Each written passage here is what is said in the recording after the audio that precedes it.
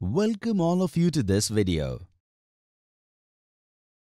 So far, we have studied about the total surface area and the volume of new solids formed by the association and dissociation of basic solids. Moving forward with this concept, today we will learn about frustum of a solid cone. Dear children, let's see a new shape of this solid family, which looks like a cone but is not a cone by shape. It's a part of cone. We call it frustum of a cone.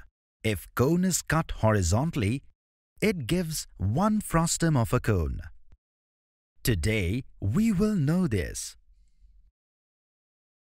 When pointed area of cone is removed, the rest is called frustum of cone.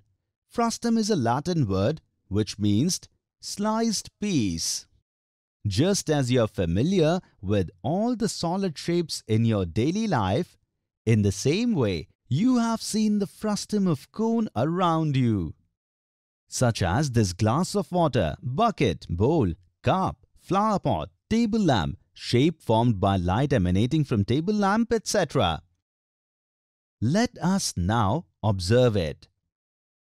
To understand the frustum of a cone, let's take a cone whose height is capital H, capital L is the slant height, and capital R is the radius.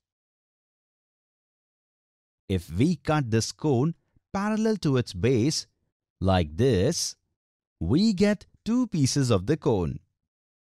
So can you tell what are these two pieces? Absolutely correct. The top piece is a cone and the bottom piece is the frustum of the given cone, which we are going to discuss today. You can see that the frustum has two circular ends.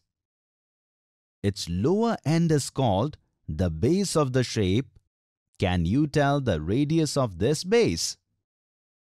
Absolutely correct, because it is the lower part of this cone. Therefore, its radius will be the same as the radius of the cone, which is capital R.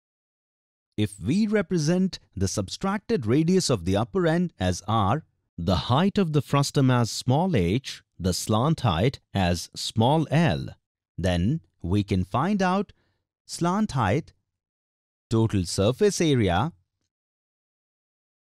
curved surface area, and volume of the frustum with the help of their formulas. Can the radius of both ends of the frustum of a cone be equal? Give it a thought. Today we learned about the meaning of frustum of a cone. In the next video, we will solve the problems faced in our daily life based on the frustum of a cone.